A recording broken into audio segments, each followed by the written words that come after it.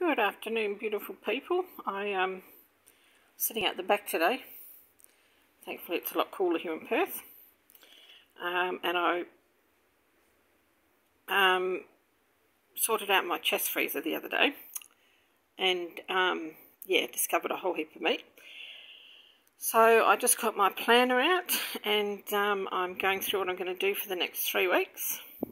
And I actually have enough meat and stuff to meal plan for the next 3 weeks. So I was just writing down in my planner what I've got coming up in the next, or planning what I'm going to be doing in the next 3 weeks. And that's the meal plan for next week, starting Monday. And then I've got the following week and the following week.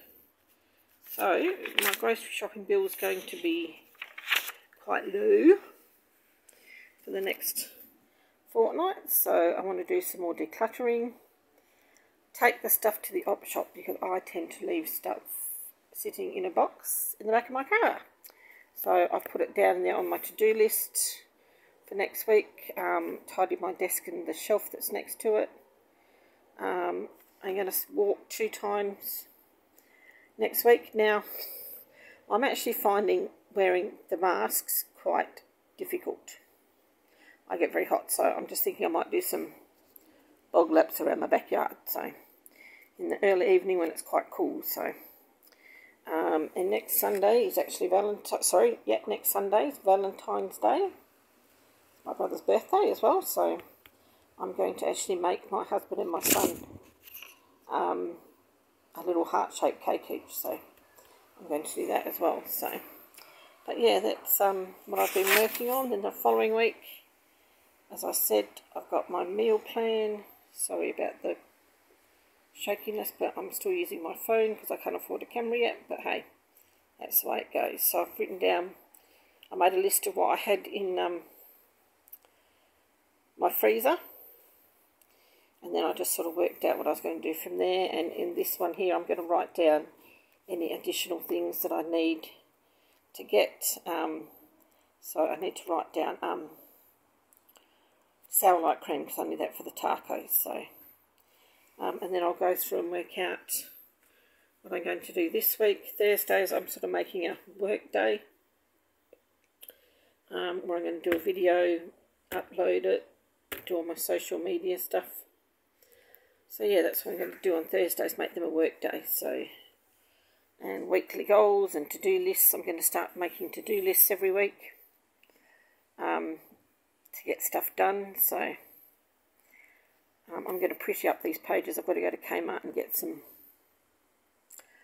planner stickers just to take the blandness off the thing.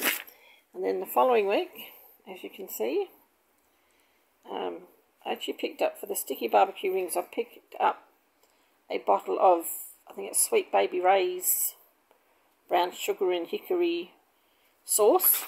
So I thought I'd marinate the wings in that. And yeah, just grill them. So hopefully they'll turn out yummy. Then I'll top it with some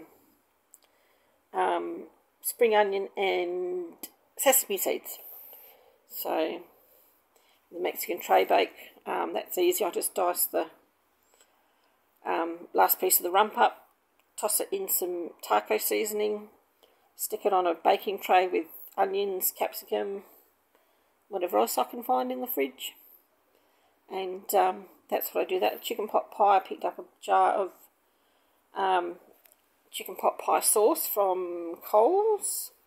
So I'll just do that in individual ramekins and top it with some puff pastry. So I've never had chicken pot pie. So and then the weekends are sort of just quick, easy stuff. So, and then I will go through and plan my week for that week. Do all of that. So yes, trying to be a bit more organised this year. I think having a plan is going to help, where I can write down every day what I'm going to do.